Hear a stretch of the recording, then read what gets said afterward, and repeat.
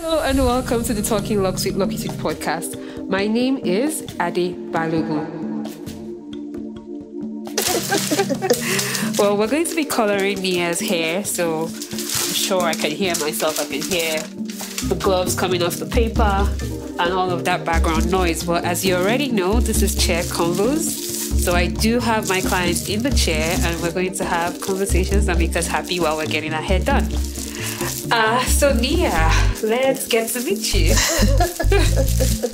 What do you want to know? Okay, let's make it easy. How long have you had your locks? I started my locks in 2020. So April 2020. And I started like instant locks.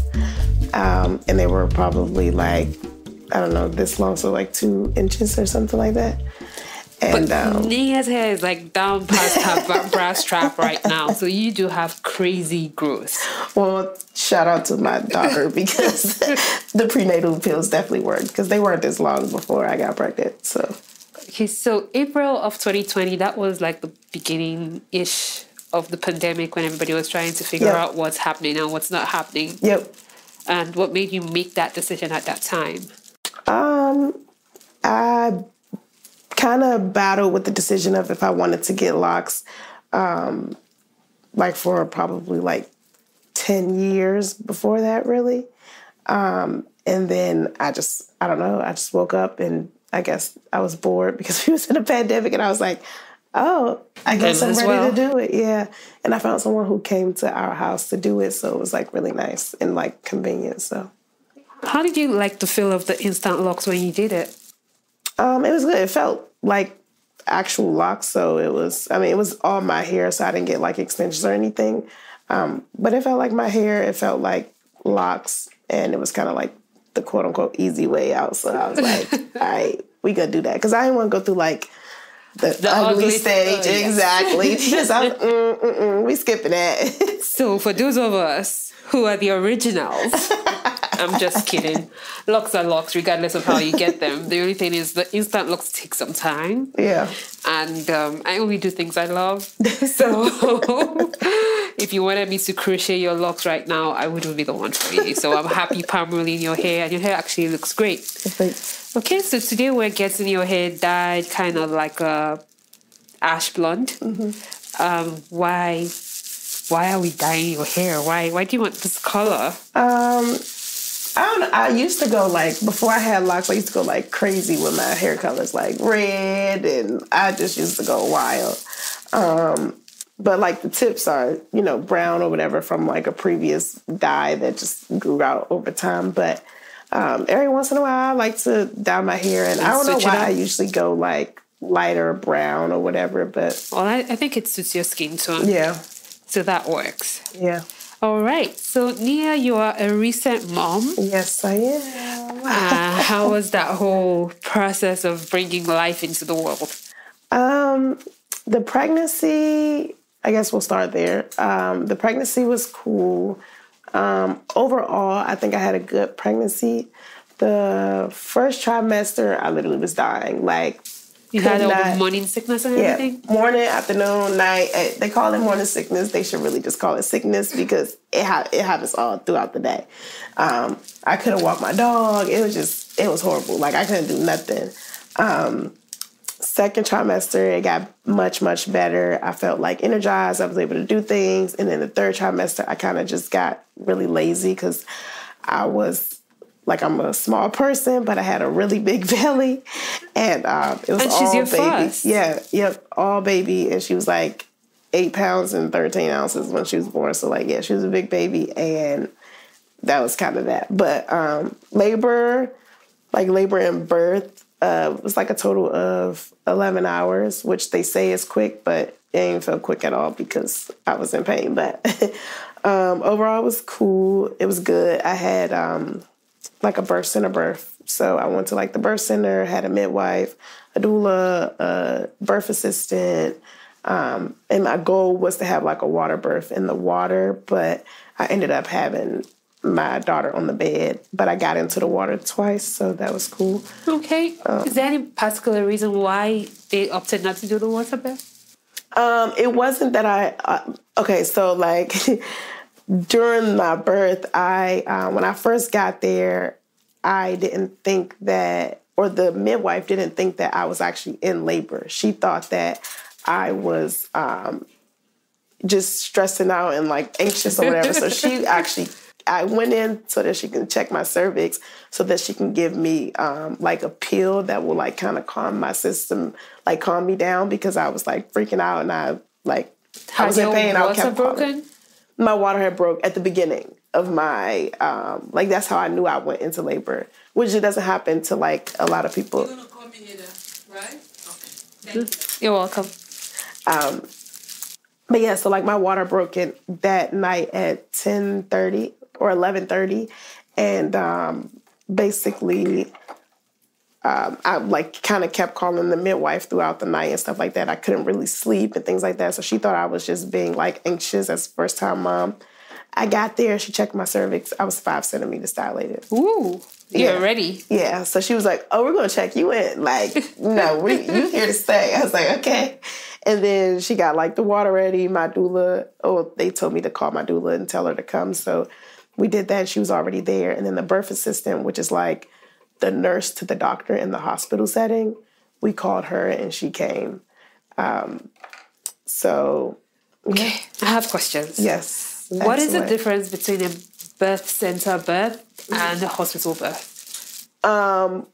Well, I guess the birth center is like no medical staff. Like they're midwives and they're like medical professionals, but they're not nurses, doctors. Yeah, like they're not like doctors and like nurses. Like they could go, like they have the education to go and like work in a hospital if they wanted to. But it's like the more, I guess, non-traditional. I personally think that going to like a birth center, having a home birth is a traditional way of birthing a child. Yeah, like birthing your child. But in this society, I feel like they don't see it that way. So it's like, I guess I would call it the traditional way of doing things. But you purposefully opted for a birth center. Yeah. Are you going to ask me why? Because I was about to start. Tell me. Yes. There's a couple of reasons. One, when I thought of myself giving birth, I never thought of myself giving birth in a hospital because if I'm honest, I don't really trust hospitals and I don't really trust doctors, especially being a Black woman. I think that, like, I've been in the hospital for, like, regular things, and I would be like, hey, I'm in pain about this, and they would just literally ignore me. So I'm like, yeah, no, I don't want to give, I don't want to give birth a life, like, literally you can die in labor. And, I didn't want to give birth at a hospital. And I understand, like, some people, they'll say, well, if something goes wrong, like, you're in the hospital setting already, it's good, whatever. But for me, like, something going wrong was really never, like, a thought. Like, I thought about it, of course, but I wasn't, I don't know, like, they say, like, don't have a plan B, or your plan B is going, like, you're going to have to go. Your plan A. Yeah, exactly. So it's, like, kind of like that thought process. Like, my only plan was for me to go to the birth center. Of course, when you do that throughout your entire pregnancy, they're evaluating you. They're not just like, oh, you're going to have a birth center birth. No. If at some point during your journey, they feel like you'll be better off in the hospital? Yeah, they see something in your ultrasound or something like that. Or, if things become like risky, they're not going to take the chance either to, have you birth at their center. So they'll send you to the hospital, whatever. And so you kind of plan for that as well. But my thought process was like, if I'm healthy and if all is good, I'm having this baby at this birth center. So, yeah. Makes sense to me. Can you tell me a little bit about what the doula's role is in this journey? And how is the doula different from a midwife? And what did you call them? The nurse assistant? Yeah, the birth assistant. The birth assistant. Like, is that just a personal birth assistant? Is he or she someone to just cheer you on while you're having the baby? So so a midwife is the medical professional. The birth assistant is a medical professional as well. Assistant, yeah. But they're more like nurse to doctor. So the midwife would be equivalent to the doctor that's actually going to help you, like, get your baby out and stuff like that. The birth assistant is like the nurse. So, like, during the time, like, at the birth center, they had to take, like a kind of play-by-play, like almost every minute during my birth, like what was happening. And so, like, that was were they telling that to you, or? No, they were writing it down. They're Okay. transcribing it into their notes. Okay, so Which, it's like, all very professional. It's not just old African lady in the back of the horse. Oh, yeah, no. No, it's definitely very professional. It's very thorough. They definitely do, like, a really great job. So shout out to my birth center. Hey. So the birth assistant is like the nurse. And she just does what, like, the nurse thing does. Like, whenever, after my baby was born, she was the one who taught me how to latch my baby on, and things like that. The doula is someone who is more like emotional support, and just support in general for the family.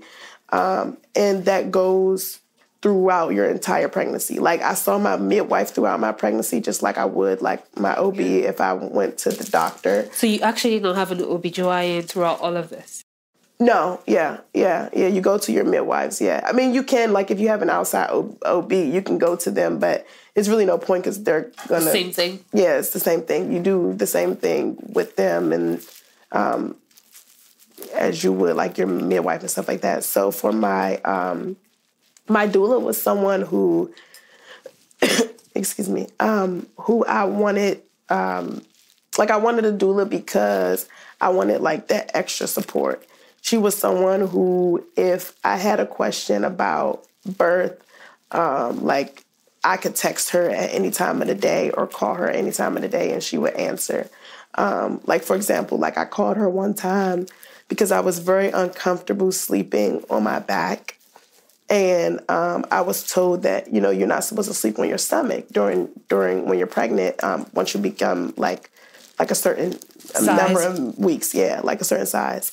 And my doula was like, no, that's not true. She was like, as long as you're comfortable, you can sleep on your stomach. The moment that you become uncomfortable, because your baby will tell you if they're uncomfortable, they'll kick and, like, do things like that. Then you'll know, like, okay, no more sleeping on my stomach. And so it's like questions like that, like, my doula was there to answer for me during pregnancy. And then she was a great, like, coach throughout, like, my birth. Like, we did, like, spinning babies. It's like a technique that a lot of pregnant people, not just, like, people who do birth center births, but a lot of pregnant people who's, like, learn about it. If you do, like, a birthing class, you learn about, like, spinning babies and stuff. What does that mean? It's just, I think it's a company, but they just talk about, like, different ways to ease, like, your birth pains. So, like, different techniques. Breathing techniques, certain things that you can actually do throughout your pregnancy to help, like, your baby, to help your birth be as smooth as possible. And that's for hospital and or, you know, birth center birth. It doesn't matter. But so we did, like, a lot of that during my birth.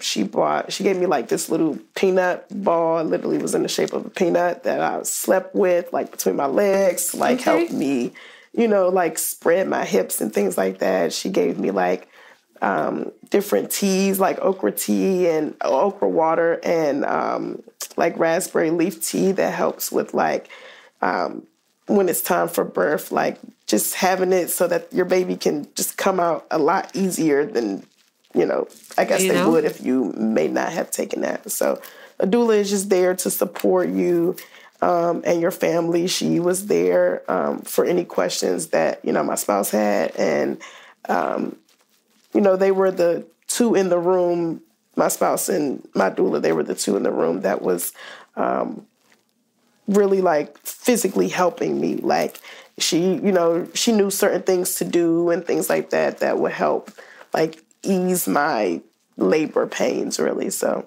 not that it always helped because the contractions. It's labor anyway, right? Yeah, like the contractions is going to contract, but yeah. Okay, that's actually quite interesting.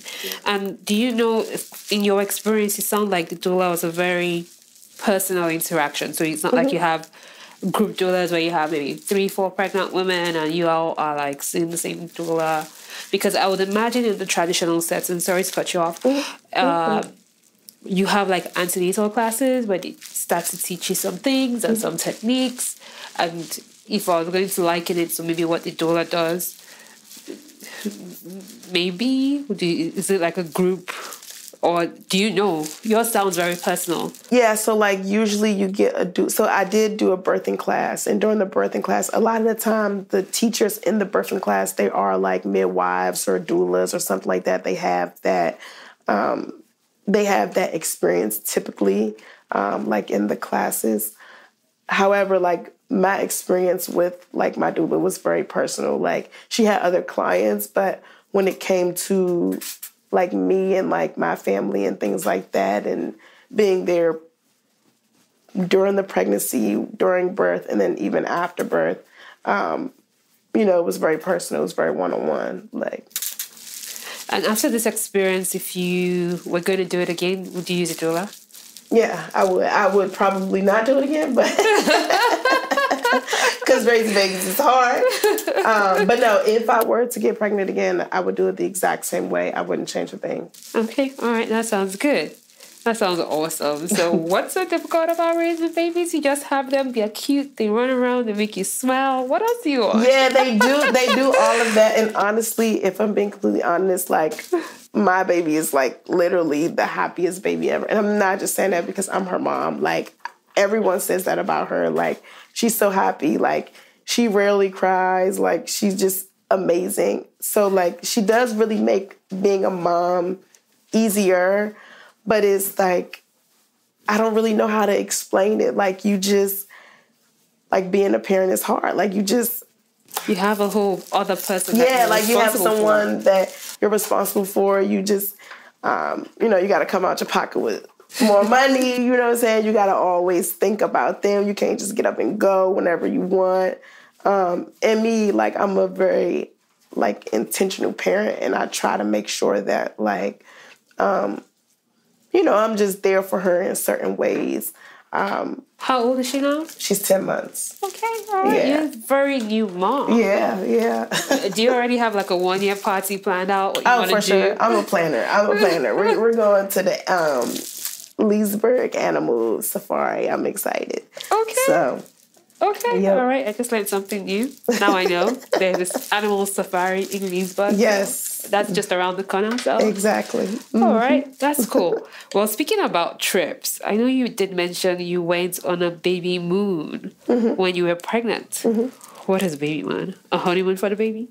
Yeah. So basically it's a honeymoon for the baby. So it's like, well, it's not really for the baby. It's to celebrate the fact that you guys are like expecting, but it's also to kind of focus on like this is probably the last time that it's just gonna be the two of us. Like, so like in a couple of months or whenever I went at around 6 months, I think, because at 7 months I think they recommend not flying or something like that. So I went around 6 months, and it's really just a time to like focus on YouTube, to have some relaxation, to just enjoy each other's company before the baby comes, because, after the baby comes, your life changes. It's forever changed. So, yeah.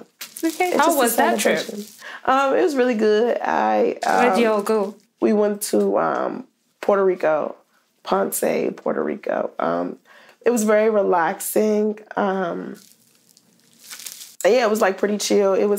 We were like immersed in in their culture. Like we stayed at a resort, but the resort was, like the moment that you leave at a resort is not like you're in, their place, like in their city. And so we tried a lot of like local food that was really great. And it wasn't like super touristy. Like it was about 45 minutes outside of San Juan. So it wasn't super touristy, which I enjoyed, and I just got to relax and enjoy the resort, and we went off the resort a lot, and we just got to enjoy their culture, and it was really cool. Okay, all right, that's one for the books. So, all right, should get my spouse to start setting money aside for whenever we're going to have a baby moon, because now I know. Yes. I'm in the know. It's important. So, you did decide intentionally to have your baby outside wedlock. Mm-hmm. Yes. All right. Why? So one, I'm not religious. So the idea of having a child out of wedlock, like being a sin, like the Bible would talk about or whatever, is not something that I care about because I'm not religious. And really, I don't know, I struggle with the idea of marriage. Like of course, like growing up, you see the Cinderellas and things like that, and they find their prince charming and stuff like that. So like you like as a young girl, you're like, oh yeah, that's exactly what I want to do. And as I got older, I'm like, yeah, no, I don't think I want to really get married. And then I met like my spouse, and I was like I wanted to get married, but not like I wanted to get like I was okay with getting married, like, but just as in the wedding, like the wedding, the ring, and like we don't have to sign no paperwork, like because I just feel like I've seen personally like so many, well, not so many. I've seen a few ugly divorces, and I've seen a lot of people who are married who are not like what I would picture as being married. Like they don't act married. They're just married to say that they're married, and that's kind of it. There's no real, at least in my opinion, like love between them. I just think they just coexist. So what I'm hearing you say is that first, there's no shame in not being married and having a child to you. Mm-hmm. And the concept of the marriage itself is not something that you felt is binding because of how many marriages tend to turn out, especially in 2024. Oh, for sure. Yeah. Yep, exactly. And I think that now that I have a child, I don't know, I'm struggling with how I actually feel. A part of me want to get married because I think that it's important, you know, like, and it's important not because of religion, but more so like when you're married to someone, say if like something happens to my spouse or something happens to me, like right now, like we're not married, so we're not going to have any say-so in what happens. And I'm like, I've been living with this man for 6 years. What you mean? I can't, you know, like his mom would have the say-so in what happens. Like I kind of experienced that like with my sister. Like, you know, like if like not being married, like you don't really have certain legal rights. Yeah, you don't have legal rights to that person. But yeah, so it's something that I struggle with because. But what about common law marriage? I think that's something, right? Yeah, but I think it's state to state. Oh, and do you know how it works here in Virginia? I don't. I think I've Googled it before, and I think if I remember correctly, I think Google said that they abolished common law marriage previously. It used to be a thing, but now they don't. I think in Maryland it's still a thing, but I'm not 100% sure. That's interesting. That'll be good information to know. Yeah. To see because it's kind of a little bit redundant if people have been together for a very long time. Yeah, I agree. And you can show that you lived at the same address. You technically should have some rights if anything were to happen to that person. I think. I think that would be fair. I would agree. Okay. All right. And no regrets so far with that decision? No. I think the only thing is that not a regret because it's I don't know. I believe that anything is possible. But I think that now since becoming a mom, like and my child having her dad's last name, and like I'm the only one in the house who don't have that last name, it's very like, I'm like, oh, I don't know. Like, it kind of makes me think about it a little differently. I wouldn't say regret, but Yeah, something to think about. yeah, like just something that's on my mind and something that like bothers me a little bit. But yeah. For everyone who's listening, I know on this particular episode, there's been a lot of background noise, gloves moving, things coming undone. But I promise this is kind of going to be the last of that. But hey, it's a chair convo. We're live in the salon, so those things actually do happen. This is the reality of being at Locitude. Oh, okay. Yeah, the name is just a name, though.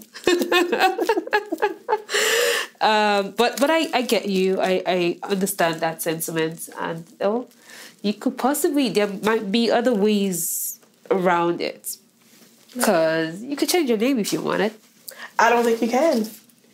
You can't? I don't think you can change your last name. You can change your first name, but you can't change your last. Unless you get married. Yeah. Oh, that makes sense now. Yeah, you can change your first name. And that's actually something that I Googled like 2 weeks ago. So that's because Google, I'm like, there had to be a way around that's this. What Google said. Why can't I just change my name if I want to have my baby's name? Yeah. So, wow. Yeah, but Google said you can't change your last name. You can change your first. But do you ever think of maybe hyphenating her last name, your baby's last name, so it's yours and his? That's so funny. No. So like when I was born, I had my mom's last name, and my mom passed away when I was almost 3. And when my dad got custody of me, I said 3, that's so young. Yeah. Yeah, it's okay. It happens, I guess. So when my dad got custody of me, he changed my last name. And so when I was younger, I wanted to have like a hyphenated last name or whatever. But I'm actually happy that it didn't happen. And I think it's just I don't really like hyphenated names. Yeah, like I don't know. It just doesn't sit well in my spirit. So I'm happy that I didn't do it, and I would never want my child. And it's not about her having my last name. It's about me having his. So I think that's the difference also. Well, he's going to have to marry you now if you're listening. We'll see. And since you had the baby, how's it been like maintaining all the things that you used to do pre-baby? So you had baby Moon, where it was you and him having that time for yourselves. But what happened to all the other things in your life before? It's been challenging, I would say, because like I said before, like you can't just get up and do like whatever you want to do. So like going now and like just being like, oh, it's a Friday, I want to go somewhere, and like I don't have, like I want to go somewhere on that day. Like I can't do that really. Like, well, I can because he's there, but then it's like, I don't know. Plan it. Yeah, I feel like you have to plan because you have to be considerate of each other's times. Breastfeeding? Yeah, I am. Okay. Yeah, so I have to make sure that she has enough milk. She's older, so she doesn't drink like a lot of milk now. She eats solid food, but she still like her milk. So like in order to go to sleep, she needs to drink milk still. Are you committed to like breastfeeding for a long time? I am committed to at least 1.5 years. That's a long time. Yeah, at first I was committed to 1 year, but she's 10 months now, and I'm like, okay, I think I can go to 1.5 years now. Well, do you think it's more about you than her? Breastfeeding? Yeah, because I haven't been a mom, but I feel like when it's time to wean babies off the breast, a lot of moms struggle. And they kind of go like, oh, she just wants it. She disturbs me every night. And I'm like, is it her or is it you who doesn't want to detach from this child that you have? Excuse me. So I think, well, one, I've never really thought about it, but given that you just asked the question, I think that it's definitely one, it's easier throughout the night because you can just pop a boob in her mouth. That's one. 2, I think my decision to continue is just the fact that I'm producing milk. And so because I'm producing milk, I think that it's a natural thing to breastfeed. I think that... but you're never going to stop producing No, you will. Well, I know someone who's breastfed to like 4 and was still breastfeeding. Yeah, I think you can. I think it's up till 5. You can. Oh, then it stops. Yeah.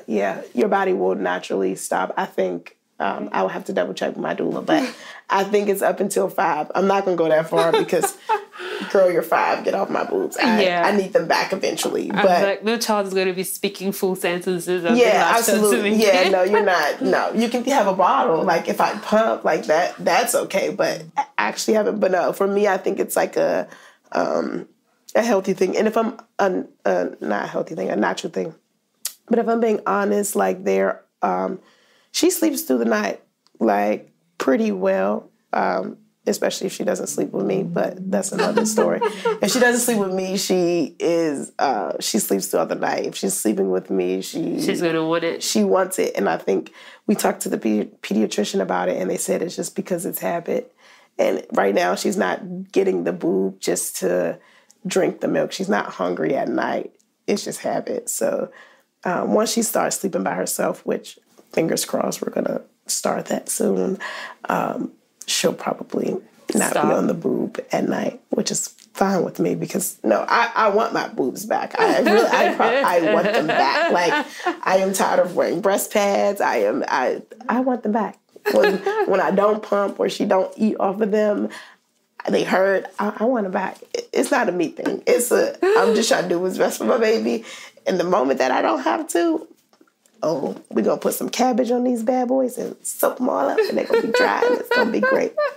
Oh, well, tell me about that. Is that what happens? Yeah, I don't think it's cabbage. I think it's actually lettuce. I think if you want your boobs to stop lactating? Stop lactating, you wear lettuce, like leaves of lettuce in your bra, and they will dry on up, and it will stop. Wow. The things I learned from my clients. Oh my God. Yeah, it's pretty interesting, honestly. Okay. It's pretty interesting. All right. I just learned something completely new. I don't think I'd have learned that one in a while. So lettuce or cabbage, one of the two. We just have to confirm. Yep. Yeah. All right. That sounds pretty cool. All right. I know you did start a business. Yes. What does it feel like being an entrepreneur? It feels like I need to start over. No. So I started Miracle Wear in honor of my sister Miracle, who passed away in 2021 of COVID. I'm so sorry. Thank you. And I really have kind of put my business on the back burner now because, I'm a mom, and kind of financing your own business is a lot. It's an athletic wear company. I'm going to be the next big Nike, but we're going to wait on that. But yeah, that's what it's given.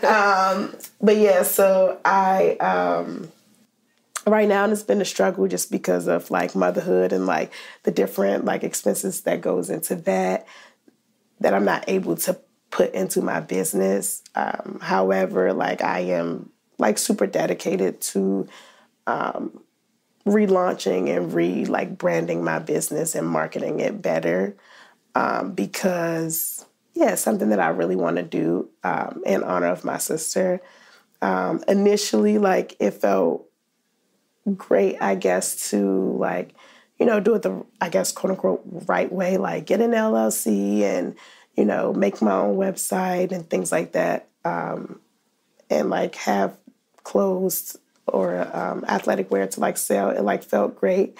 But there's a lot of things that I think that I've learned about business with my first launch that I kind of took a step back in order to focus on like how to better market myself and my business. And that's something that I plan to work on this year in 2024, the rest of this year, and hopefully by 2025 we're gonna see some Miracle Wear on the street. Well, entrepreneur to entrepreneur. I don't mind if we like pick our heads about that line of like Miracle Wear. And I think the foundation, I've been in business now for 9 years. By July. Oh, nice. July will be 9 years and 10 9 years. years. So Okay. next year, 2025 is going to be 10 years. It's Oh, going to nice. be big. Oh, Watch wow. out. It's Yes. coming. I love Lagos, it. US. Yes. 10 years of Locitude. Yes. I love that. Congratulations. Thank you. And I think that the reason I'm actually standing here over your hair having this podcast today is because of the passion I have for this business. So what is your driving passion for Miracle Wear? My sister, she passed away of COVID in 2021. But really there were like a lot of underlying issues that she dealt with. So she had diabetes and she was obese. And so I think that was really what like killed her, I guess. And that kind of sounds harsh, but prior to getting COVID in 2021, she actually became super dedicated to like losing the weight and things like that. And so, she got herself a personal trainer and she was going to like dietitian, like meetings with like a dietitian to try to get her health in order. And I think for me, my why is my sister, and it's important for me to make sure that her legacy lives on and to make sure that, people know her name and to make sure that I'm doing something to honor her while also doing something that's beneficial to myself. Like, like I'm a smaller woman, but just because you're small doesn't mean that you're healthy, right? And so like making sure that, I'm hitting the gym and I'm, prioritizing my health, because at the end of the day, regardless if you're big or small, like that's the most important thing, to prioritize your health. And I think that's my why. And I know that's my why in helping other people who may be struggling with weight loss or just their health journey in general is something that I would be happy to give to them, because I felt like I wasn't able to give that to my sister. Okay. So, listening to you, your why feels like it's coming from a place of passion, there's reason, there's purpose, and all of that. And one of the things you're doing with all of that is that you want to provide athletic wear. Is it targeted towards a specific type of person, or is it for everybody? No, it'll be for everyone. My first launch was very, it wasn't like a huge launch or whatever, but like my size, I went up to like 3X or 4XL. But honestly, with my second launch, I plan to go up to like 5XL, and to really like targeted towards anyone who's looking to be on a health journey. I don't care if you're a size small or a 4XL, like just anybody. Okay, and what is your unique selling point? Yeah, I feel like I'm using business type English now.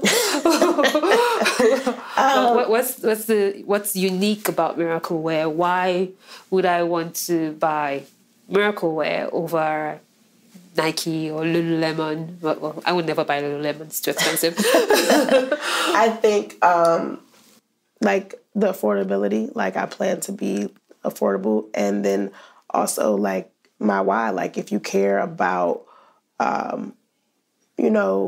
someone being passionate about something and someone story, I feel like a lot of people relate to people and companies based on like their story and where they came from and things like that. So if you care about that, then you care about Miracle Wear. And it'll also be affordable.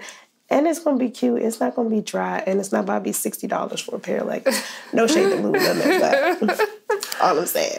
Okay. All right. That makes sense to me.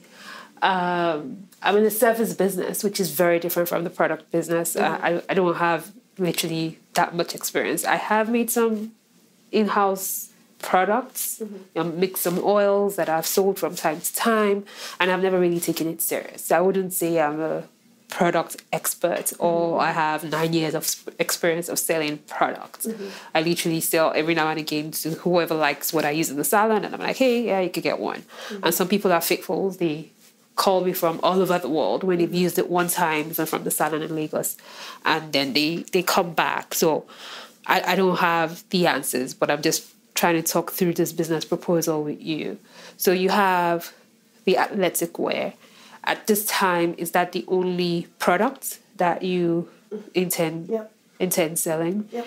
And so is there anything unique about the fabric, how it makes you feel, besides it being cute? Do you design the product yourself? I will be designing the product. Initially, I did not, but this time around, like with my second launch, I will be designing the product. And the difference is, like, a lot of times, like, bigger people will complain about the fact that, you'll see something in a size medium and something in the size 3XL, and they're supposed to be the quote unquote same thing, and then they look completely different, or they don't really cater to the fact that, like, bigger people have curves too. Like, just because, like, you're bigger, like, it's gonna fit the same on a medium person and a 3XL person. Like, that's what Miracle Wear is gonna bring. Like, it's gonna definitely be quality fabric, and it's gonna fit the same, and it's gonna fit nice on a medium-sized person, 3X, 4XL person, because a lot of times, like, I feel like even when you look in the store, like, you can go to, like, the junior section or the petite section or whatever, and then the moment that you go to plus size section, it looked like a plastic bag. Like, why I gotta get the plastic bag? Like, no, for real. Like, So, yeah. Okay, all right. And you are in the gym constantly? I am not. I have not seen the inside of a gym since before pregnancy. I cannot lie. But that's what I mean about marketing. And that's why, I said that I put it on the back burner, because I don't want to just sell a product to be like, hey, I'm selling a product. I want to live the lifestyle of the product that I'm selling. So because I'm selling athletic wear, like, I'm going to be back in the gym. I have not yet. I need to find time to fit that in my schedule. But we're talking about it, so once it has to happen now. Exactly. Once I start fitting it into my schedule and start working out. And that's one of the ways that I plan on marketing Miracle Wear, through me working out in the product. Yeah, exactly. Okay, that makes sense. Usually when people talk about athletic wear or the sort of business that you are in, nutrition is one of those things that comes side by side with it. So are you particular about what you eat? Vegetarian, vegan, carnivore? I am not particular about what I eat right now, but again, like, that goes into when I do get serious about, like, rebranding and remarketing the business. Like, I plan on getting serious. Like, my spouse is a gym rat. He goes to the gym almost every day. That's true. Is Miracle Wear unisex? It will be. Okay. It will be. There will be a men's section. I think I will start with the women's section, and then as it grows, again, like, bringing in the men's section. So I actually see you on TV as somebody who likes things to be very perfect. Yes, I do. So I know you have this vision in your mind, just looking at you and talking to you. There's this vision in your mind. There's exactly how you want it. There's a way I think you, I might be wrong, but there's a way you probably know what you want your lunch to look like, what's going to happen in the first 5 minutes, what's going to happen in the yeah, that's me. That's me. I'm break. A planner. Yeah, which is a good thing. But I'm here to tell you to calm down. Yes, I will try. Just start. Nothing's ever going to be perfect. Nothing is ever going to be perfect. So you're just gonna have to start from somewhere. So maybe it might be. I have actually never launched anything I did in terms of a business. So, and that's because my spaces have been too ugly to even launch them on the day I'm starting. And I believe personally in using what I have to be able to get where I want to get. So I never wait for the big picture. I never wait for everything to be perfect. And there are people in my life who are like, how are you going to open like that? I'm like, well, I'm going to get the hair done. Exactly. There's a mirror. They can see their face. I could wash their hair. I don't need anything else. And as we kind of grow. So maybe I should tell this story. It might be helpful. What year? 2015. No, 2016 actually, because I started a business in 2015. And I was renting the store. It was a small store in I know you have no idea where this is, but Lagos, Nigeria, in Dolphin Estate. It was a very small store attached to like a bigger beauty store. And the lady had a space which she was using for a salon. So it was already kind of fitted into a salon. So it was easy. I just had to bring I think she even had towels there. I just, you know, on day one, I had everything I needed and I started the business. The rent was kind of high. We do not have 24 hours power in Nigeria. She was supposed to be providing me with power, but we kept on having clashes because when I had clients, she would not turn on the generator. I would be in a fix. Or if I had late clients, she wants to turn off the generator and go. It was just all of these things. And I'd already prepaid for power. So there was a lot going on. But fortunately, I was only committed to that space for 6 months. Okay. So at the end of the 6th month, I was like, yeah. So first, let's go back a little bit.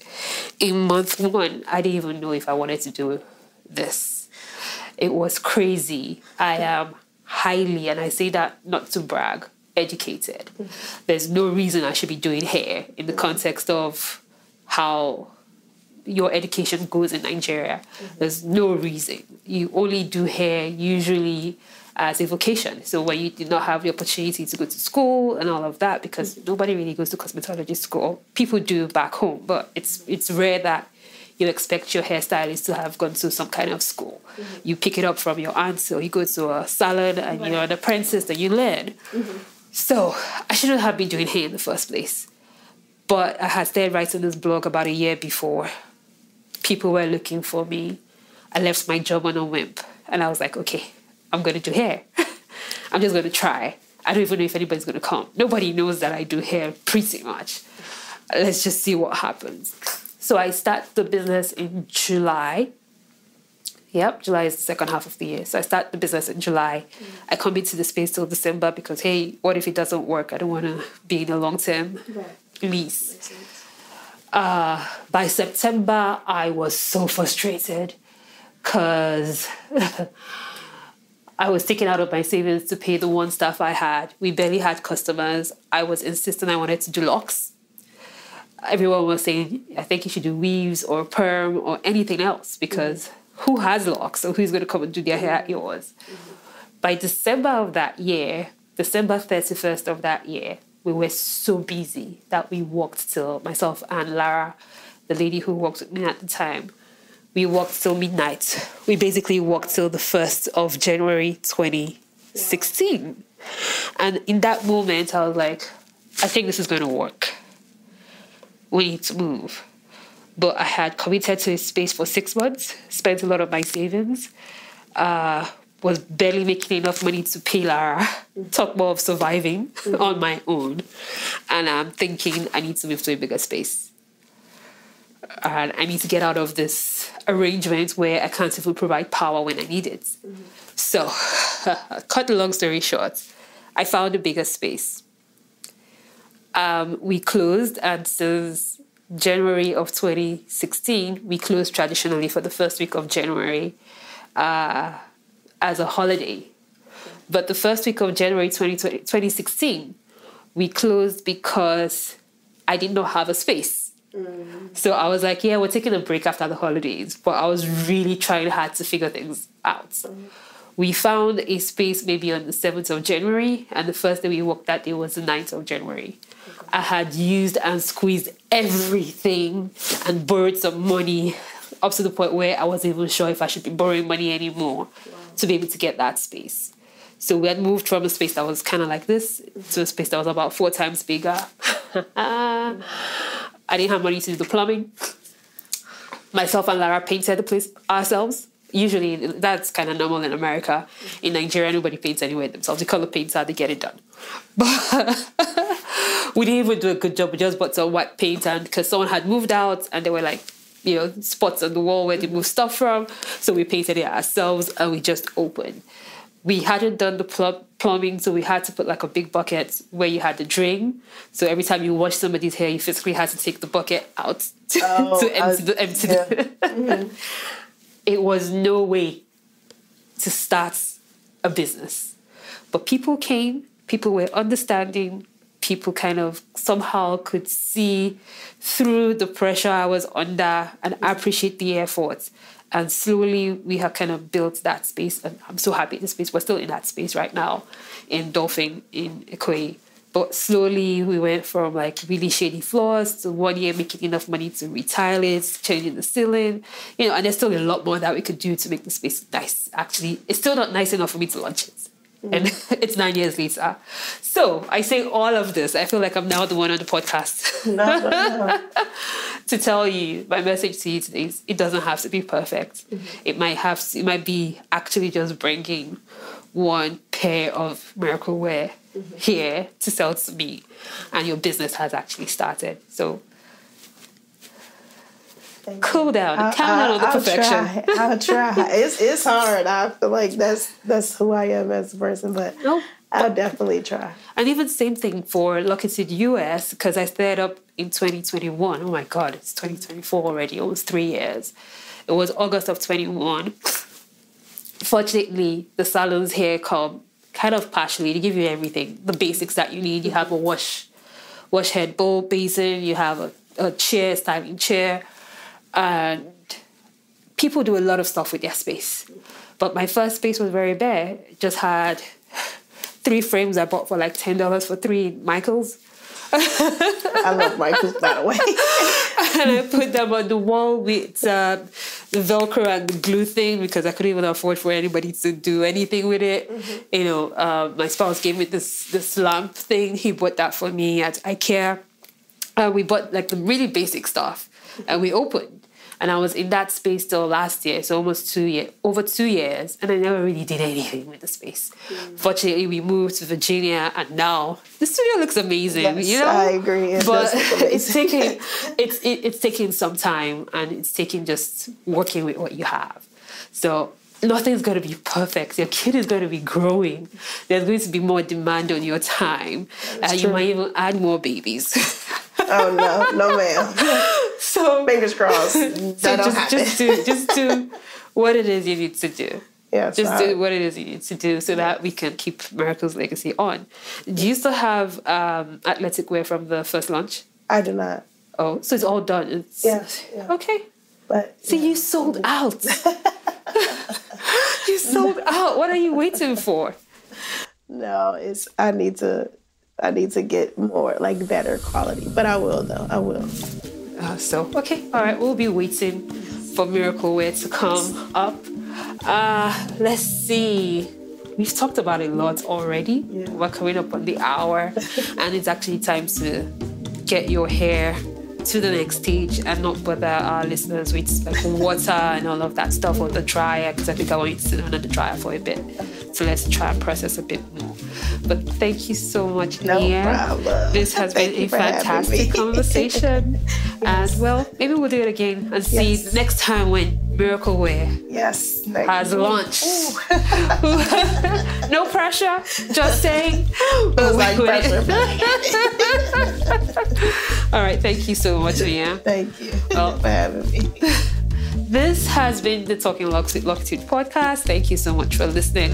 I hope you enjoyed this episode of the Chair Convos. You can find our podcast wherever you listen to your podcast. I remain Adi Balogun, and today we were with Nia. Have a great one and continue to keep it locked with an attitude. Bye.